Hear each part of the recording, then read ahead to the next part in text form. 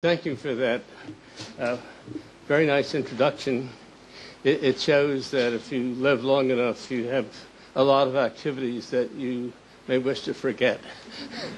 In any event, I'd like to thank the Sackler Foundation, David, Mira Marcus, Mira Marcus Couch, has been splendid in shepherding us around, and she ordered this lovely weather. I don't think we have weather like this in the United States. So, and also the opportunity, I have many friends here, and it's just a pleasure to see them all and chat with them and find out what they're doing and what they're doing, what's going on. And you have a wonderful group of statistical scientists in Israel. You should be very proud of them. I met with the president of the university, and he presented me with a book he had written on something called Random Walks. Obviously, he knows much more mathematics than I ever knew. So that's the first time I've seen such an impressive mathematician as president of a large university. You should be very proud of him. The topic I'm going to discuss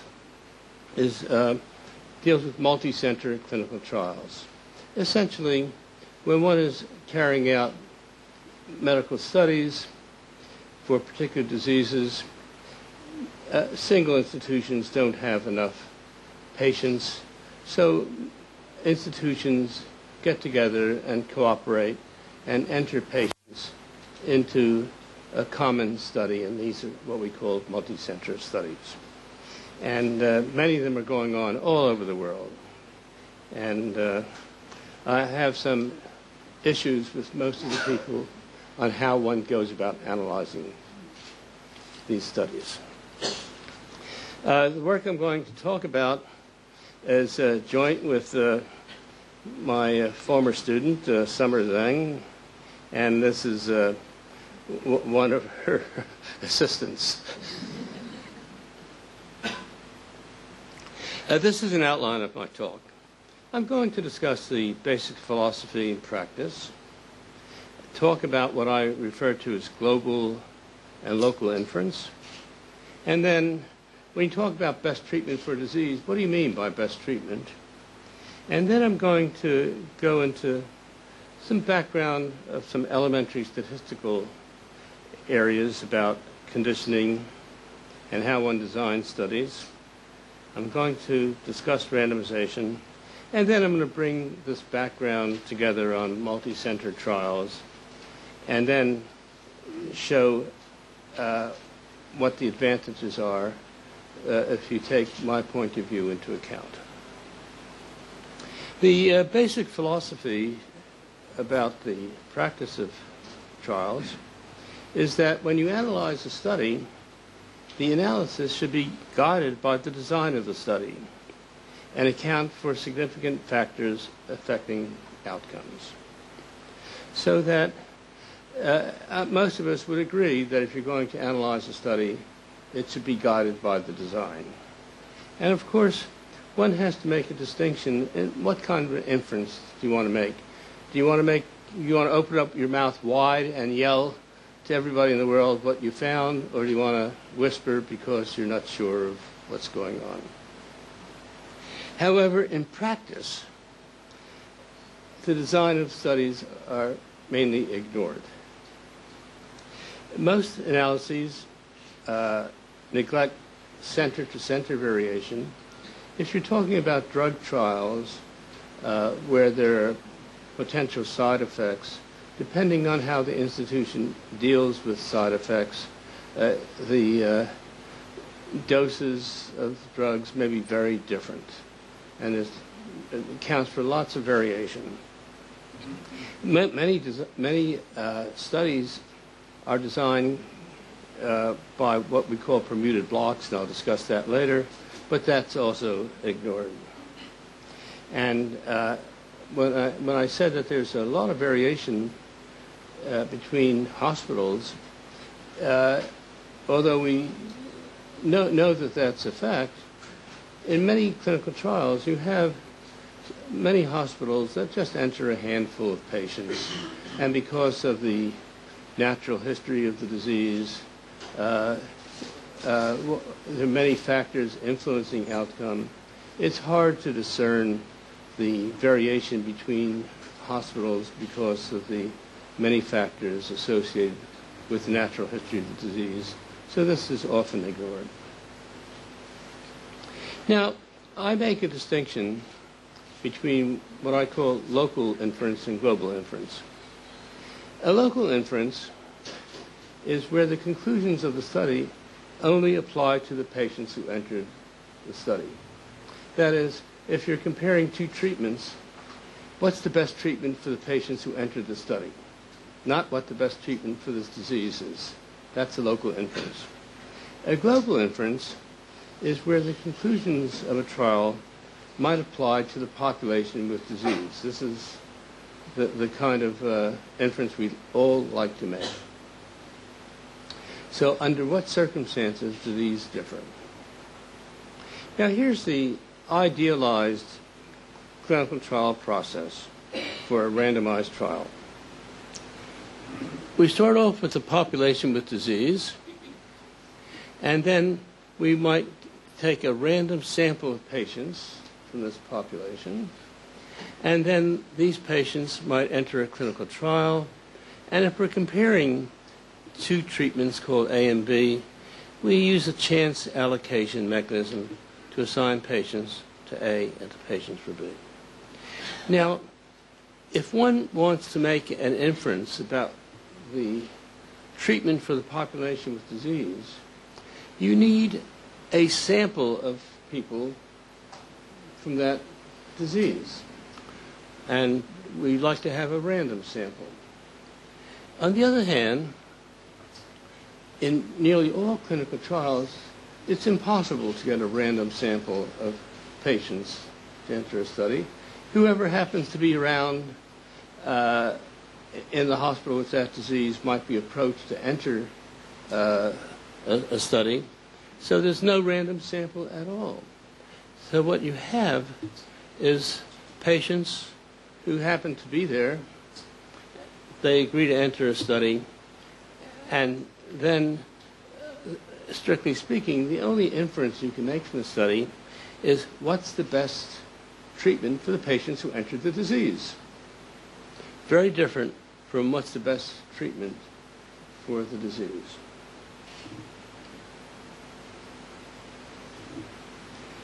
Now, when we talk about best treatment, how do you define it? Well, one way of defining it is you have the best treatment as the one where you have the most favorable outcome to a randomly chosen patient being treated in a randomly chosen hospital. Of course, there's variation between patient outcomes for treatment, and depending on the hospital, there may be variations among hospitals. So on the average, you want to find over a random hospital treating a random patient, what's the best treatment? So that if you're going to have uncertainty in specifying what's the best treatment, the uncertainty comes from two sources. One is the variation between patients, and the other is the variation between hospitals. So in analyzing a trial, one can think of four models. Now, when we know about a random sample, that's we have a population and we randomly draw individuals or hospitals from that population, and that's what I call a random sample. What I call a collection is a group which is not a random sample. That is, when you're entering patients in a study that just happen to be around being treated for that in that hospital, that's a collection. We don't know much about them. They're certainly not a random sample of patients. So you can have a patient population, which is a collection or a random sample, and you can have an institute or hospital population, which is either a collection or a random sample. And there are 4 possibilities. I've numbered them 1 to 4. If you're in situation 1, where both the patient and institute populations are collection, the conclusions of the study only apply to the patients and hospitals who are in that study. What's the best treatment for those patients? If you were in situation 4, where you have a random sample of patients and a random sample of hospitals, the conclusions here would refer to the best treatment for the disease. So this would be a global inference, and this would be a local inference. And if you have a random sample of patients from a hospital and a collection of hospitals, then the inference would be conditional on each hospital, what's the best treatment. Number 3 has no interpretation that I know of. So there are 4 possible models. The collection, you don't open your mouth up very much. For the random sample, you tell the world you have a very good treatment for the disease. Now, as I indicated earlier, nearly all clinical trials do not have a random sample of patients. So that, strictly speaking, only a local inference can be made unless you make additional assumptions. However, if you're going to make an inference about the local properties, you can rely on the randomization process. That is, the randomization process is injecting uncertainty into the study by allocating patients to the treatments at random, tossing a coin. And what I'm going to show you, for those of you who are very knowledgeable in statistics, in most situations, by relying on making a local inference, you can increase the statistical power. So you have different characteristics of your inference depending on what kind of inference you're going to make. Now, I have to deviate a bit from my main story by giving you some background for those who may not be very statistical literate. Let's consider 2 methods of randomization, and we're going to have 2 treatments. Method 1. Place 2 balls in an urn, one labeled A and one labeled B. So when a patient comes in, you reach into the ball, draw a ball out at random. If it's A, you give that to the patient, and then you replace the ball. Or if it's B, you give that to the patient and replace it. Method 2 is to place, say, N balls in an urn labeled A and N balls in the same urn labeled B. And when a patient comes in, you take the ball out. Let's suppose it's an A. That's what the patient receives for therapy. You don't replace it. You put it aside. So if you continue using method 2, eventually you'll exhaust all the balls, and you'll have N allocations to therapy A and N allocations to therapy B, equal size. On the other hand, if you have method 1, the number of patients assigned to A and the number of patients assigned to B will be a random variable. You can't predict in advance how many will go.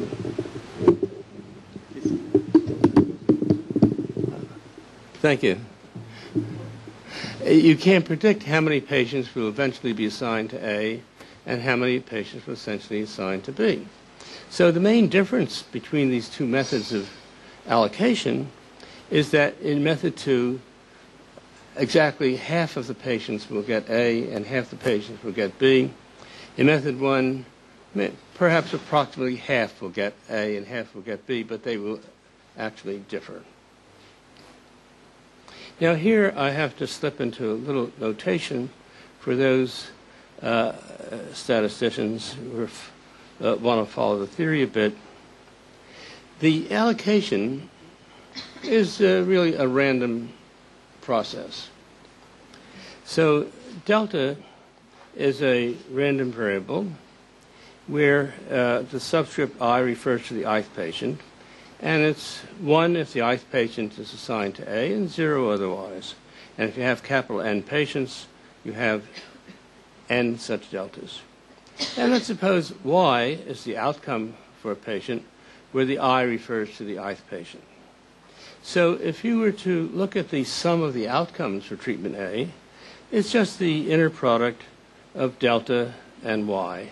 And delta is only 1 when it's assigned to A and 0 otherwise. So this is just counting the sum of all the observations from treatment A. And you can do a similar thing with treatment B, but 1 minus delta is 1 if there's an allocation to treatment B. So this is the sum of the outcomes for treatment B. And if you add the sum of A and the sum of B together, it just is the sum of the Y's. This is a fixed number, because delta is the only thing that's random. And the number of patients assigned to A is just the sum of the deltas. It's only 1 of this assignment for A. So this is a random quantity also. And if you take the sum of 1 minus delta, that's the number assigned to B, that's also a random quantity. But if we add these two up, it's just the total number of patients in the study. That's a fixed number.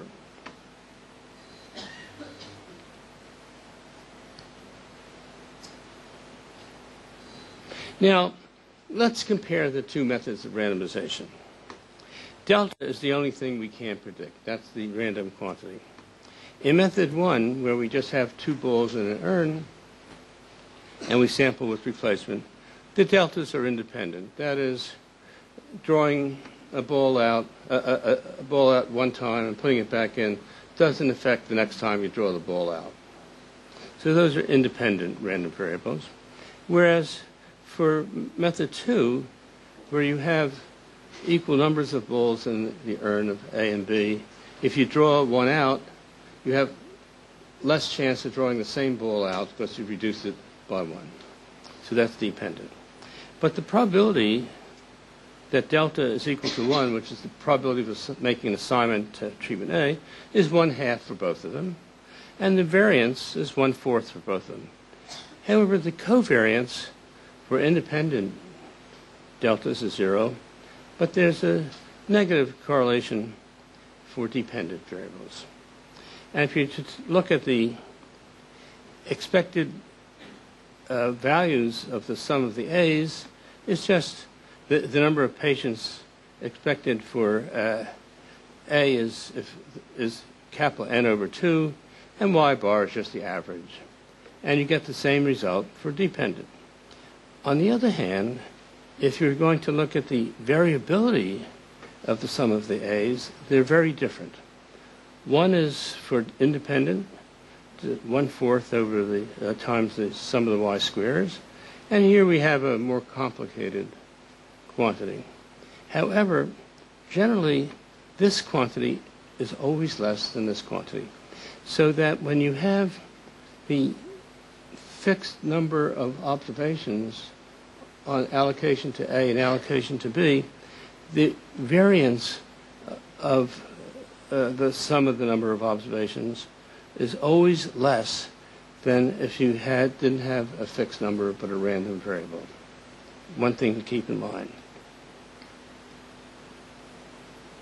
So if you're comparing, if you're analyzing a study, and let's suppose you're analyzing the study looking at the sample averages, that is the sum of the observations of A over the number of people there, and a similar thing for B, and we make a comparison. But we know that the sum of observations for A and the sum of observations from B doesn't involve the delta at all. Delta is the only unknown quantity, it's a random variable. So we can, instead of comparing two averages, equivalently we can just look at the at one sum, say the sum of the observations for A, and compare it with its expected value.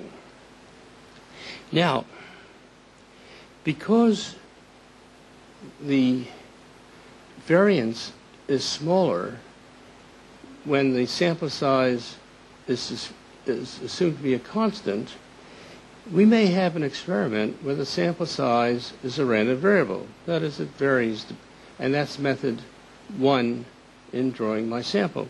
So in doing the analysis, let's condition it so we can condition the analysis so even though the sample size is random, can't be predicted in advance, let's pretend it's fixed. And whatever probability considerations we have to use take into account the probability that we have a fixed sample size, because that gives us smaller variability in making the comparison. That's one thing. So regardless of how the study was designed, even though you couldn't predict how many patients are assigned to each treatment, pretend that it's fixed, a constant, and take into account that feature in whatever method of analysis you use. Now, most studies are designed using something called permuted blocks. And essentially, the treatment allocation is done, say, in blocks of size n. That is, if you have a block of size 4, the first 4 treatments are allocated in some way, and then you go to another block of size 4, and there's allocation, and so forth. Suppose we have 2 treatments, A and B as before, and suppose the block size is 4. And suppose we wanted to allocate treatments so that in every block, half of the patients go to A and half go to B. So if the block size is 4, we're going to have 2 patients on A and 2 patients on B. And in a typical trial, it might look like this. Here's a block of size 4. The first 2 might get A, the second 2 might get B. The next set, BA, BA, next set, BA, AB, etc. You can't predict what the order within a block would be, except in this example, there are 2 allocations to A and 2 allocations to B. In terms of the deltas, there are 4 deltas involved because we're going to allocate 4 treatments to 4 patients. The sum of the deltas for each block have to add up to 2, because delta is only 1 when it's assigned to treatment A and 0 assigned to treatment B. And if every block has 2 A's, these are going to sum up to 2. Now, the use of permuted blocks takes account of changes in the patient population over time. Generally, patients enter 1 or 2 at a time, and the patient accrual might go on for several years. And during that time, as people become more familiar with the therapies, they might better understand how to make the therapies more beneficial, so the probability of success might change over time. And to make sure that that doesn't upset or bias your analysis, you have this permuted blocks where over time every patient is essentially assigned about the same period of time as every other patient. But if you make the assignment that way, then it doesn't say anything about the assignment within a center. If this is a multi-center study, you might have 10, 20, maybe 50, 100 hospitals entering the patients in a study, but you're allocating the patients as they come in, regardless of what institution, so that you're kind of balancing out any time effects that go on. And this might be even important if the study consists of drugs where there are side effects, and as you get more familiar with how to administer the drug, you can ameliorate the side effect problem as time goes on. So that the number of allocations in any one institution is a random variable. Can't predict it. And in statistical parlance, these are what we call ancillary statistics. So now suppose one wanted to do an analysis based on randomization. And suppose you have blocks of size n. Well, for the jth block, you just look at the sum of the observations from treatment A. And then if you have many blocks, you just sum all the observations on treatment A and call that SA. But we want to make the distribution, probability distribution of the sum of the observations for A only based on the randomization process, and it should be conditional on the fact that you had permuted blocks. The sum of those deltas adds up to perhaps half the number of observations. And the ancillary statistic, that is the number of patients in the institution, is a random variable, but we're going to make it fixed. And we have to take that into account in our probability distribution. So that if you have a multi-center study, you have many centers, and each center, depending on the number of patients they entered on the study, would have different numbers of patients allocated to treatment A. So what you can do is get the joint distribution of the sum of the observations for A, and also included in the distribution is the random variable, the number of observations going to treatment A. And this could be a pretty complicated mathematical problem, but for large numbers of observations, you can show this is approximately what we call a multivariate normal distribution, something we know about. And then we have to condition on the number of observations going to A. And this is a vector where the number of elements in the vector are the number of centers. So then we have the distribution of the sum of observations for A conditional on the number of observations in each center. And we also have to take into account the fact that we have permuted blocks. The sum of those deltas add up to n over 2. So that is the way we can do the analysis. We take account of the design of the study, permuted blocks, where if you have permuted blocks of size 4 in each block, 2 allocations to treatment A. So the sum of the 4 deltas is 2 all the time. So that's a restriction on the deltas. Although the sample sizes in each institution are random, we're going to make it conditional. And now we're going to apply it to various situations. Now, the outcome variables that we're interested in are the observations. Y's could be continuous observations, like systolic blood pressure, or binomial, like success or failure of an observation, or survival, how long people lived. And we're going to have a multi-center trial. And as I said, we're going to condition on the number of patients randomized within a center to the treatments. And then I'm also going to take account of the fact that sometimes studies are designed to be able to stop early, and when you see something important going on, and that's called a sequential trial. And we're also going to have, in this situation, variation between centers. So here's a comparison for, say, continuous observations here. One set of comparisons deals with 120 patients in a study, another 3 times that number. And let's suppose it's a multi-center study. The smallest number of centers would be 10, might go up to 40 here, or here it might go up to 100.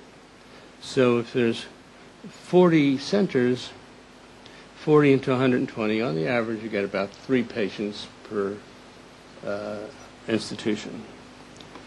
If you do what I call the conditional test, which I just described, you have, in this particular situation, it's just a simulation, a power of, for 10 institutions, 0.55, but then as the institutions increase, the power goes down. Now, another way of analyzing this is what we would call a stratified T, and the power is about constant. But you notice that the power here, by conditioning, is much larger than the power here. Now, if we were to switch over to this side, where many more patients, we observe the same phenomenon. You get a comparison between a conditional test, which I just described,